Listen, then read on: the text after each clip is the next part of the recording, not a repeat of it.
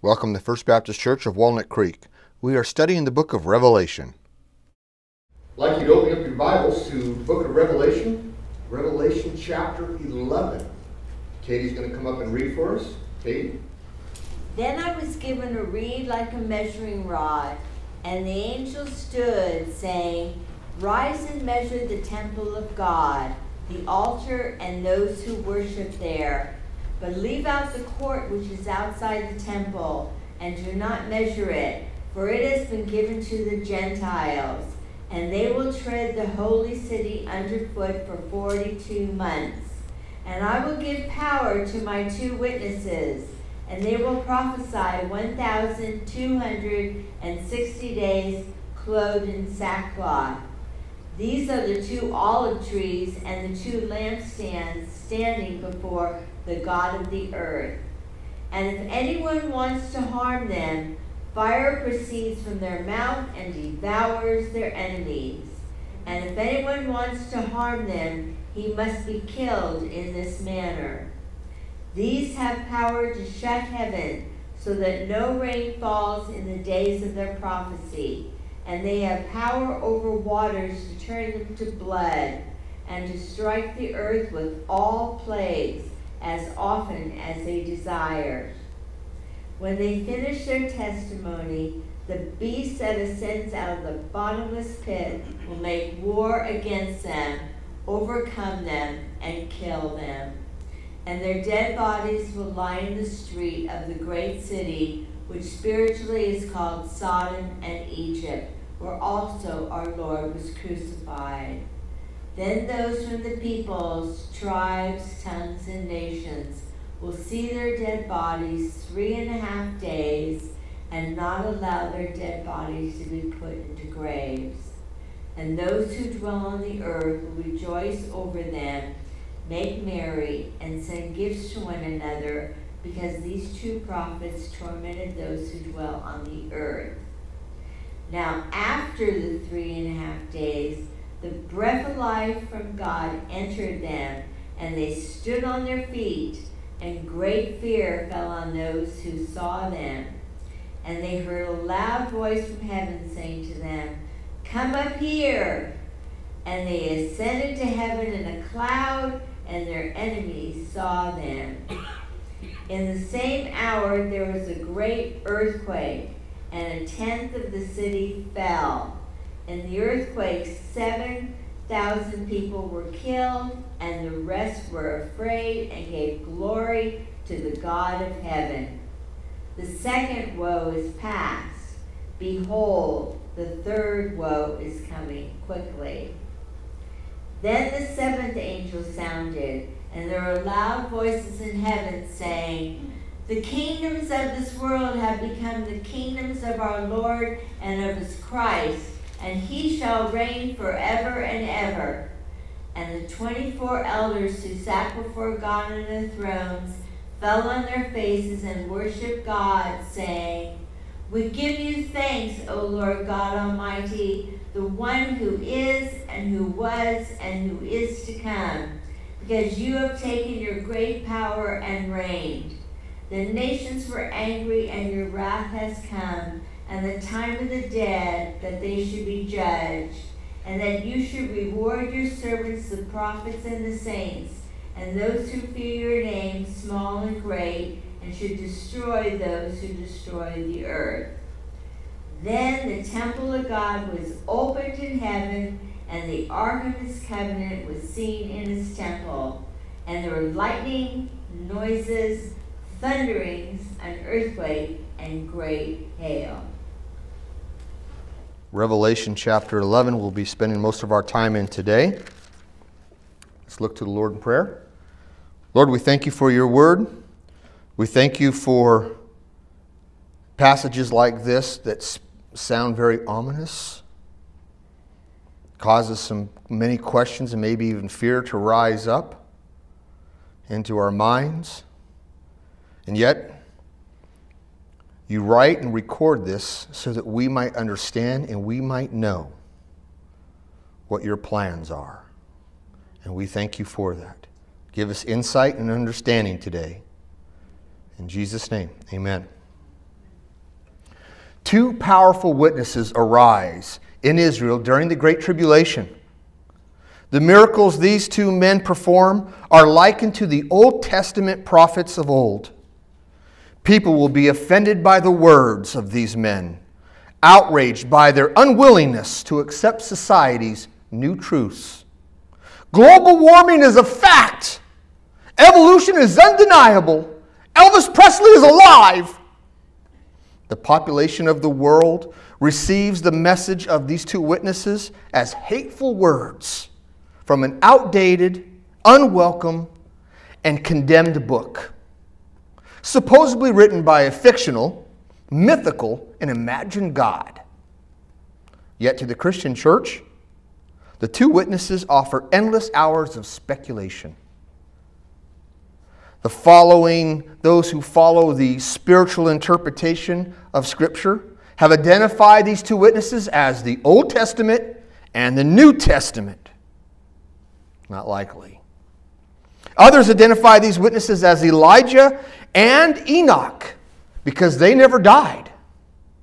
And they use Hebrews 9:27. You know the passage. It is appointed unto men once to die, hereafter the judgment. But I have a question for you, if that's true. How many of you are expecting to die? Or maybe I should say, how many of you are expecting not to die? Raise your hand. Okay, so me. I'm the only one here in church that's expecting not to die. I'm expecting the rapture to take place and to take me into heaven. I'm expecting not to die. Now, how many of you are expecting not to die? A few more. Good for you. Excellent. You see, I am looking, according to God's word, that Christ is going to return with a trumpet and a shout of the archangel, and boom, I'm out of here. I'm not going to die. Now, it's possible 30 years from now I will be dead, most likely, because I'm getting older. But some of you who are younger, like Jonathan, he'll still be alive. The point is, if I use Hebrews 9:27 as the idea that, wait a minute, everybody has to die, and then judgment takes place, that's kind of faulty thinking. But perhaps maybe these two people could be Elijah and Moses. Because after all, we look at the miracles that these people are doing. Fire coming down from heaven, blood, water being turned to blood. I mean, these are the miracles in which Moses and Elijah did in the Old Testament. Surely it must be these two guys that have been resurrected and now they are back on earth. But think about this for a moment. How many times has God resurrected somebody from the past to be a witness in the present? No. Think for a moment. How many times has God used individuals in the past to be a present witness? Imagine when Jesus was walking the earth. If he would have resurrected Moses and Aaron, what a powerful witnesses they would have been. Instead, he gathers 12 uneducated men, mostly fishermen, who are known for telling tall tales, i.e. lying, to be his witness. And were they really good at what their job was? Took them 3.5 years to get on track, besides the inner fighting and other things that were taking place. But imagine Moses and Aaron, if they were resurrected, surely the nation of Israel would have followed them. Now, we see an ongoing thing from the very beginning. God always uses current people to be his witnesses. So who are these two witnesses? I have no idea. Most likely they are two men who believed during the time of the Great Tribulation. And God uses them to stand for him and be a witness for him. And that's what's important. It's not who they are, it's what they witness. That's the key thing that takes place during this time. Well, with finishing chapter 11, which we'll do today, we are at the halfway point of the book of Revelation. Being at this the halfway point, this would be a good time for us to take a test. I know just saying the word test causes a little bit of anxiety, a little bit of tension in the room. So let me ask you some questions. These are all things that you know the answer. I know that you know the answers to these tests. So to begin with, what does the word revelation mean? What does the word revelation mean? The revealing of Jesus Christ. And the next question is, who does it reveal? And you answered that already. It reveals Jesus Christ. What is the key verse to the book of Revelation? What is the key verse? It's found in what chapter?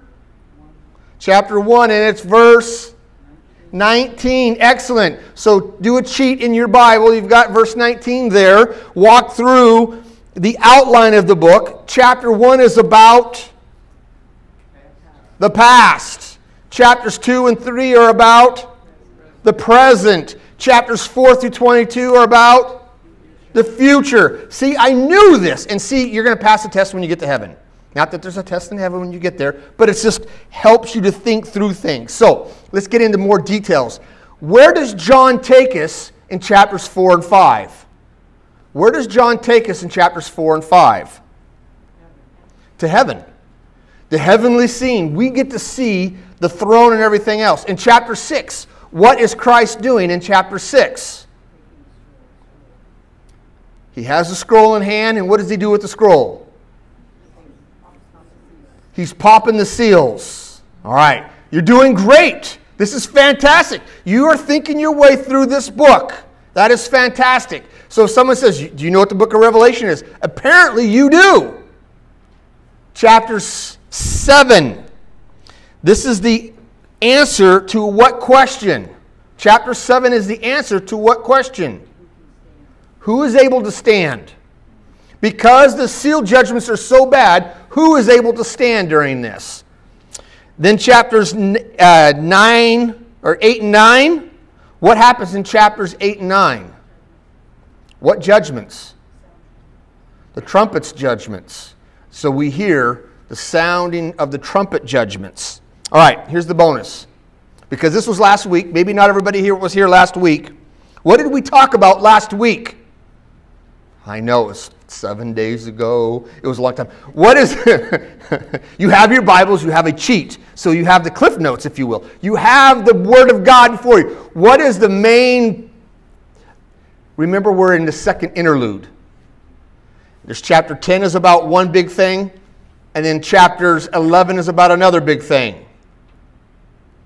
When I say big, that's the hint. An angel, and what does he have in his hand?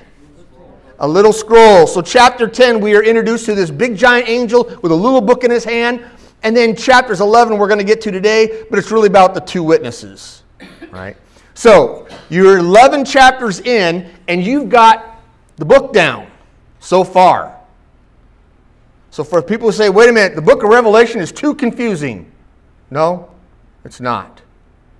And apparently, by your faithful attending, by coming each week, you are seeing, look, one day a week for 30, 40 minutes, you are getting this.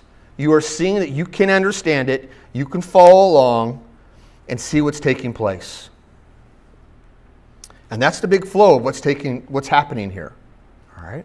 So, today, remember we mentioned already chapters 10 and 11. This is the second pause, or the interlude. The interlude is God's plan to explain special information about people, places, or events during the Great Tribulation. It does not continue or precede the chronological information about the judgments. It basically just says, wait, let's stop and talk about some things that are taking place during that 7-year period. Information you need to know about.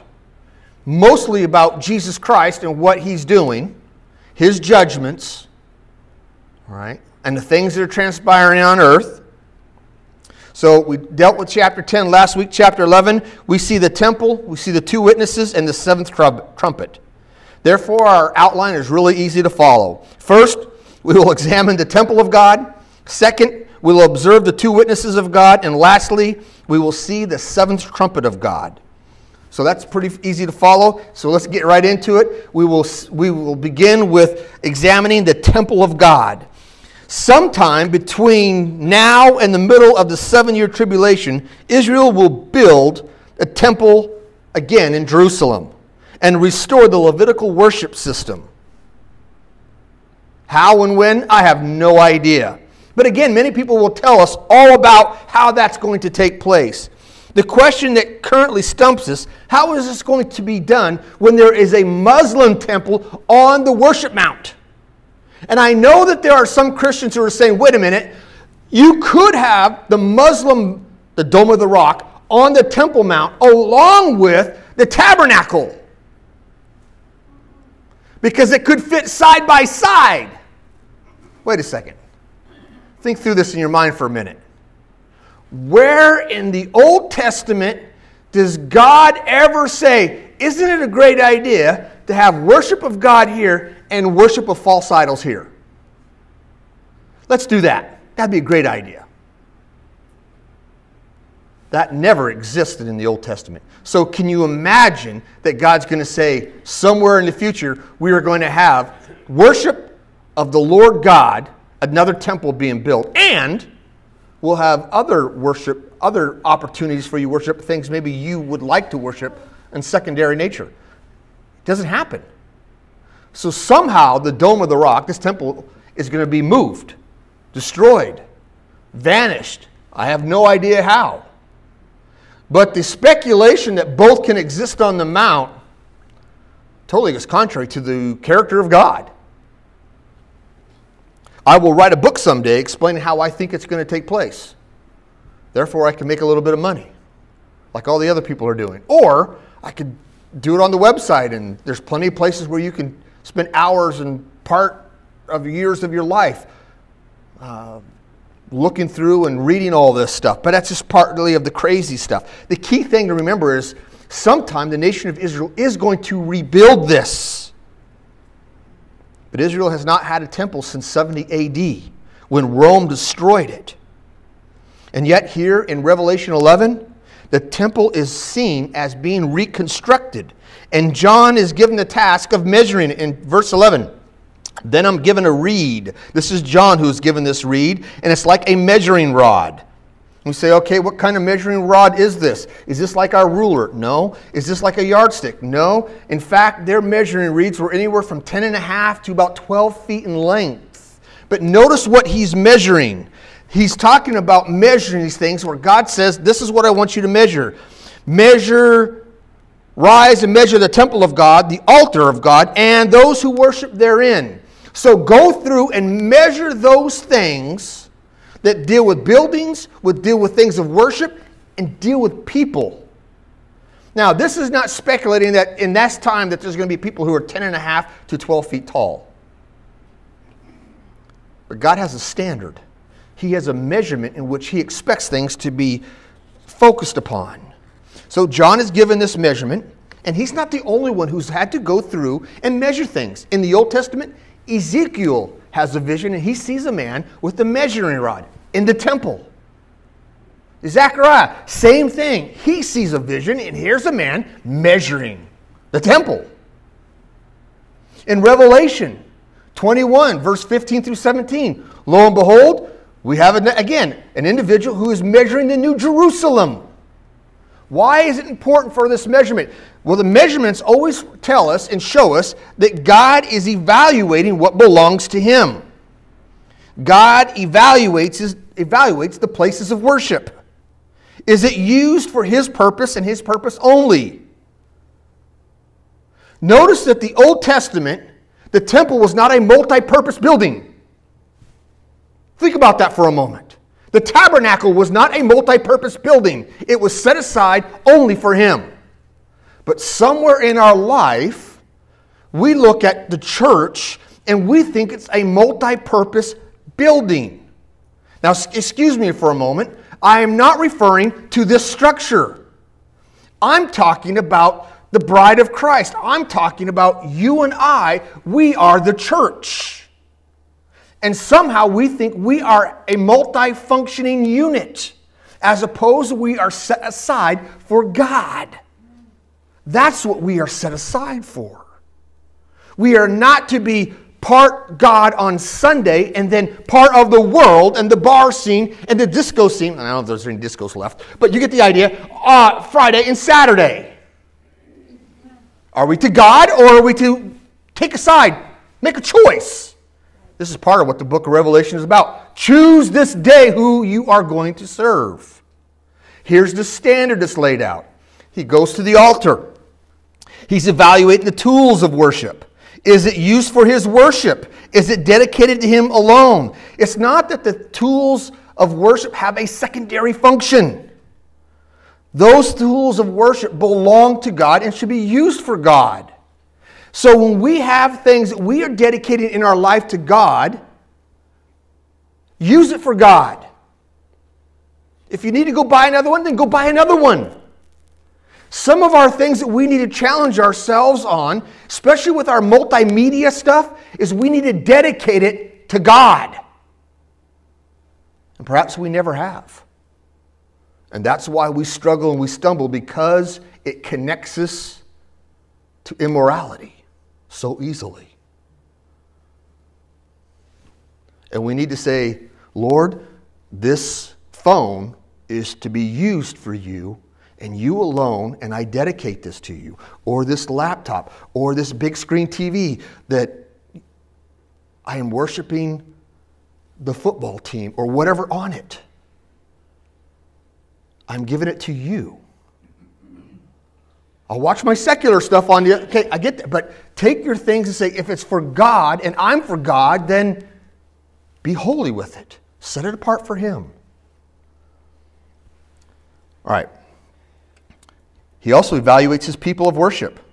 Do they follow his pattern? The idea that God will accept any type of worship so long as it is genuine or sincere is just false. Follow the example of Cain and Abel. That should be a strong reminder to us.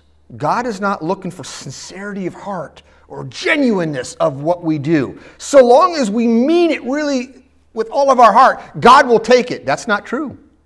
Throughout the Old Testament, God says, here's how you will worship me.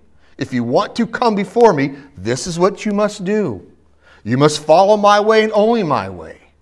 Again and again, we see over and over again where people say, wait a minute, God says to worship in Jerusalem in the Old Testament. And yet people said, wouldn't it be convenient if we had smaller locations that were easier and more convenient for us? And people go, yeah, that would be great. Can't we worship in Samaria? Yeah, that'd be great. God, no, you can't. If you want to come, you make the effort and you come to me.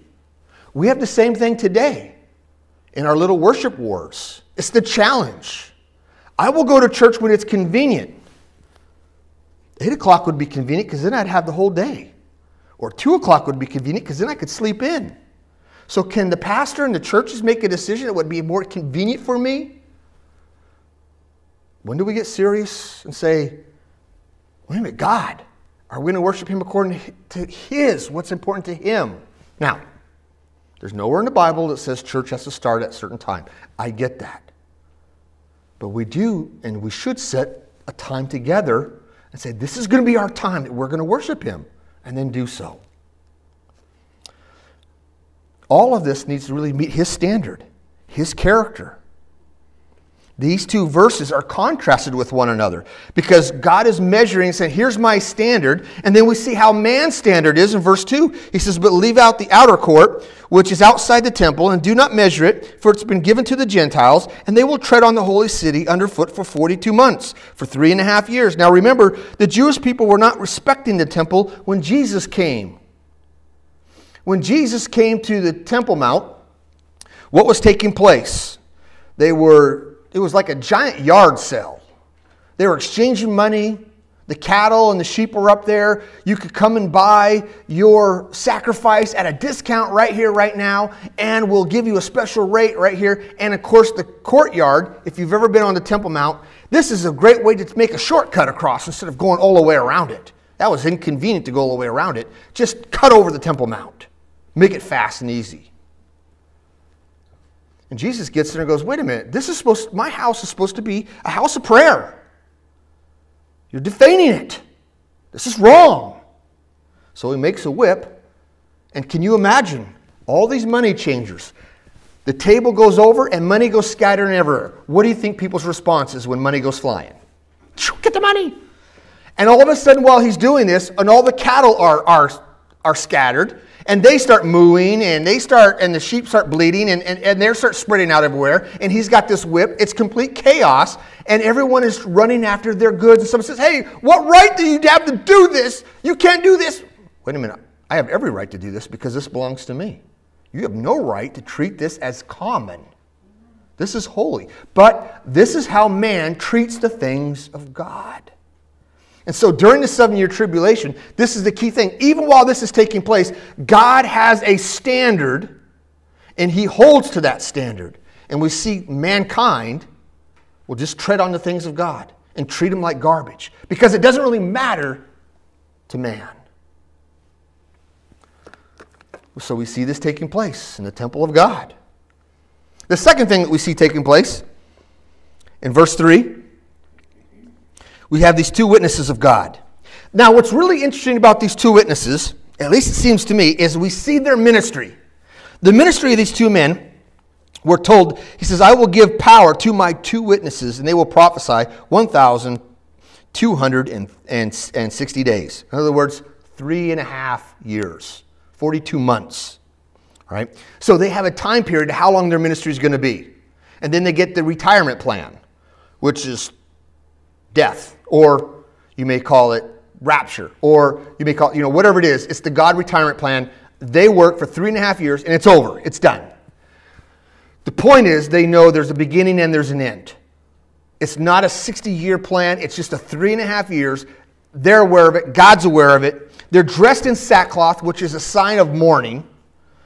They dress like John the Baptist dressed, or like Elijah dressed. It's not like they dressed in fine clothes and saying, well, make sure you wear a suit. Their dress would cause people to say, what's wrong with you? That is not the latest fashion. It's not the latest fashion today. It's definitely not going to be the latest fashion in the future. But their dress causes people to look at them and say, there's something definitely wrong with these people. And yet, we see in the description of their ministry, they are called 2 olive trees and 2 lampstands. Just like Joshua the high priest and Zerubbabel, the civic leader, who were raised up by God to be lights in dark times. And they were empowered by the Holy Spirit. Now, again, in verse 3, God says, they are my witnesses. You need to circle that. They are not witnesses for somebody else. They are God's witnesses. They belong to Him. And you might think that after all the miracles that these guys do, because when we see the power of their miracles, that they are able to, at will, turn water into blood, smite the earth with all plagues as often as they will, cause the rain to stop coming, call fire down from heaven at anybody who threatens their life. You can imagine someone's going to be bold enough at this time and say, we need to get rid of those guys. Just run up there and shoot them. Okay, I'll do it. They run up there to go to shoot these guys, and fire comes out and kills them and consumes the person. You think with all the miracles that these two are doing, the whole world would obviously become believers in Jesus Christ immediately. Because what sign and wonder could these guys not do during this short 3.5 year period? Because there are many people who think if we just had more signs and wonders, surely more people would come to know. No, it's not really how it works at all. More signs and wonders do not cause people to believe. In fact, it just causes more people to despise what God is doing. Remember Ahaz, or not Ahaz, but Ahiza. He falls down. This is back in 2 Kings chapter 1. And he calls out to find out one of the false gods. Find out if I'm going to be okay. I've hurt myself and I need to find out whether I'm going to live or not. Elijah finds out about this and says, hey, isn't there a God in Israel? The servant comes back and, you go tell your master this. So the servant goes back and says, I met Elijah along the way, and he tells the king this. And the king is upset. How dare Elijah do this? So he sends 50 guards after him. And 50 guards come up to Elijah and says, all right, we're here to arrest you in the name of the king. And Elijah says, if I'm not a prophet of God, then fire won't come down out of heaven and destroy all of you. Well, fire comes down and wipes all of them out. So another 50%, same thing. The third group that comes, the captain is smart and bows down and says, please spare our lives. So even the power of the government can't stand against the man of God. If you're following God, these two men, even the governments can't arrest them and pull them away. They can try all they want, but it won't do any good. Because they are there to serve God. But even though their ministries are short and they do super miraculous things, their witnessing is to point everybody and say, there is a Christ. He does exist. And they are doing this in the middle of Jerusalem. This same place where Christ was executed. The same place in which it tells us that during this place, Jerusalem is like Sodom. Meaning that it's a place of immorality. It's like the land of Egypt. Slavery abounds. And yet, after a certain amount of time, in verses 5 through 7, we see that eventually these guys are killed. It says, if anybody wants to harm them, fire proceeds from their mouth, and he must be killed in like manner. These have power to shut the heavens and no rain for the days of their prophecy. And they have power over the waters to turn to blood and to strike the earth with all plagues. In verse 7 it says, and when they finish their testimony, the beast that ascends out of the bottomless pit will make war over them and overcome them and kill them. So the beast, the Antichrist, arrives on the scene. And the people cheer. Because here's finally one person after 3.5 years stands up to these holy rollers and calls them out. And he seems to be able to overcome them and beat them and destroy them. And the whole world is cheering. Finally, this leader of men is able to stand forward and say, you two prophets of God, he has the strength and he destroys them. Now that might seem surprising to us. How can two of God's men fall? It's all part of God's plan. Well, their bodies are left out in public for the world media to cover and to celebrate. Imagine this taking place. The way our news media covers, if you're a CNN follower or if you're a Fox News, I'm just going to pick on them because they are the two big ones that most everybody here reads or follows. And they, newsbreak, newsflash, the two prophets have been killed. And there is celebration taking place all around the world. Everybody is happy. It doesn't matter which news agents you follow. You'd be thrilled to death and the whole world would be celebrating. So much so, they'd be giving each other gifts. And the news cameras would be on these two bodies and they would leave them in the streets so everybody could witness this and see this. As the bodies look crumpled and humiliated on the streets of Jerusalem. And there'd be a long celebration. Maybe the celebration is supposed to take place for a whole week. I have no idea.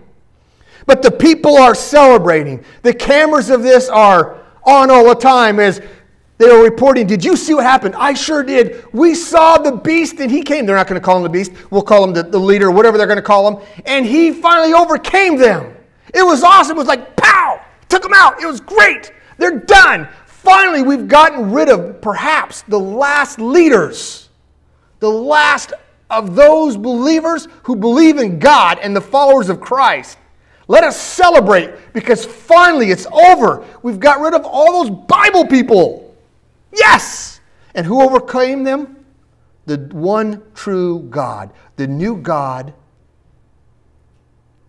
the beast. He is God.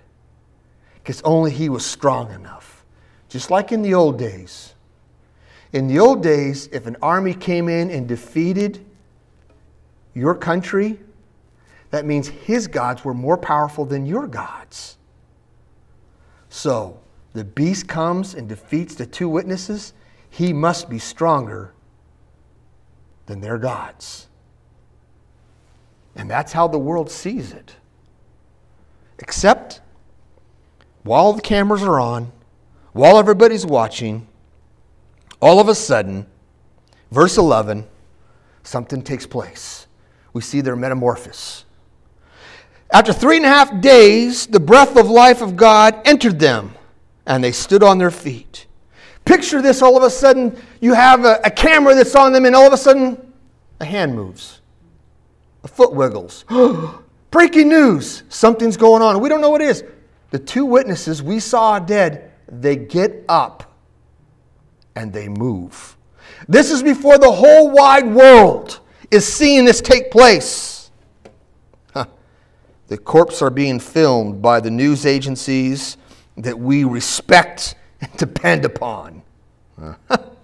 God resurrects these bodies, and people hear the voice of God call out to the 2 witnesses, "Come up here." And the bodies begin to rise off the ground, and they ascend into heaven in a cloud. The defeat of God was sorely mistaken. An earthquake shakes the city of Jerusalem, and 7,000 people are killed, and 1/10 of the city is leveled. And the people that are in the town and the city, they respond in fear and acknowledge God. Does this mean that the people have a heart-to-heart and they believe in God? I don't think so. The information here in the end tells us that the second woe has passed. Remember, each of the woes is connected to the trumpet judgment. One woe, remember after the 4 trumpets said, "Whoa, look out, 3 more trumpet sounds." As bad as the 4 trumpets were, look out, there's 3 more trumpet blasts. And the first woe was after the 5th. And the second woe is after the 6th. And basically they're saying after the 6th trumpet, this is the end of the 6th. Giving you a time frame or a time stamp saying, all right, look out, the second woe is past. Behold, the third woe is coming. And the third woe is the last trumpet. And we know the last trumpet is the 7th trumpet of God. In the 7th trumpet of God, we have the trumpet sound. There's just really 2 big things that come out of here. We have the trumpet sound and we have the temple scene. These are the 2 big things. But what we have is everything that's taking place in heaven. We don't have any scene that's taking place on earth, but we do see what's going on in heaven. And in here we have the proclamation of the angels. When the 7th angel sounded, there was a loud voice in heaven saying, that loud voice is like a shout. The kingdoms of this world have become the kingdoms of our Lord and of his Christ, and he shall reign forever and ever. The celebration begin. As far as heaven is concerned, the deed is done. It is over. The victory belongs to our Lord, and let him reign forever and ever. The sounding of the 7th trumpet is the beginning of the end. The bowl judgments are about to be poured out. We won't see that until we get to chapter 16. But when they're poured, it's going to happen fast, and the destruction is going to be complete. Well, but what's going on in heaven? So the angels are making this announcement. Hooray! Christ is going to reign forever and ever. And then remember, there's 24 elders that are sitting around the throne. And their response, in verse 16, they fall off their thrones. Well, they don't fall. They get down on their hands and knees and their faces and they worship God. And they say, we give thanks, O Lord, God Almighty, the one who is and the one who was and the one who is to come. We see the adoration of the elders. As the elders are speaking out, they give thanks. What is the object of their thanks? His power, his being, and his act. His being, you are the God who is, who was, and who is to come. You are the everlasting God. Because you have taken your great power and you reigned. That's the act of God. We see in verse 18, it says, the nations were angry. Why were the nations angry? Why do the nations get angry at God? Why do they hate the things of God? Why do they hate the people of God? Why do they hate the things of God? Why is it the actions of man say, we hate the image of God, so let us destroy it in the womb? We hate the law and character of God, so let us take, we'll say, the 10 Commandments, and let us pervert them. Taking the Lord's vein is nothing. What does that mean? Stealing? Stealing is not really stealing, it's borrowing. Murder? Well, you can't really help somebody who murdered somebody. It's society's fault. Or you don't understand how they were born and they were raised. They're from a divorced family. That's the excuse. They had a Twinkie. They're insane. They're out of balance. They're homeless. Look, pick an excuse. People covet one another's things. What can you expect? They had a bad upbringing. Life's not fair. We need equality and we need equity to solve everything. Why are the nations angry? Because his wrath has come, and the time of the dead, and that they should be judged, and that you should reward the servants and the prophets and the saints, and those who fear your name, small and great, and should destroy those who destroy the earth. Man is in a perpetual state of wanting to destroy and ruin things. What's the temple scene? The temple scene is just this. We look in and the temple says opened, and there was the Ark of the Covenant. Inside the covenant, there were 3 things that were in the Ark of the Covenant. The main thing that's in there is the 10 Commandments. The 10 Commandments are these 10 laws, and the 10 laws are really just symbols of his character. And even though we can eliminate and get rid of the 10 Commandments out of school, out of our federal buildings, out of all of our buildings, the problem is you cannot remove the character of God. You cannot say, I know that we can eliminate and pull off and remove the words that were written on rock, but you cannot remove the words that are written on a heart.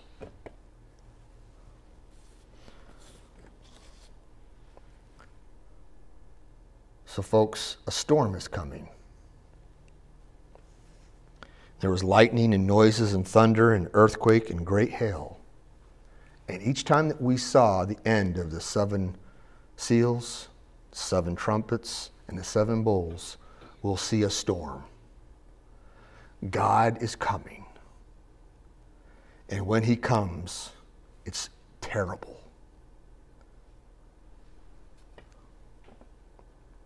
The presence of God changes those who are before him and changes everything around him. So what do we learn from this interlude? Because my time is about up. Really quick, we learn that the character of God will be the standard, just as it's the standard for today. It's not the standard by the law that makes, because our law is not looking for what is true.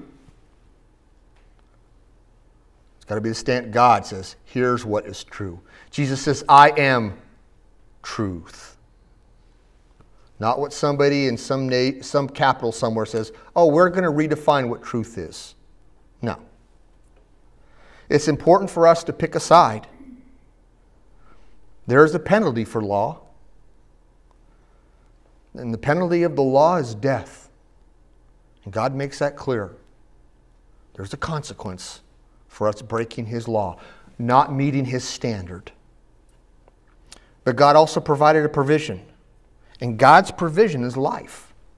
It's the life that he's given to us through Jesus Christ.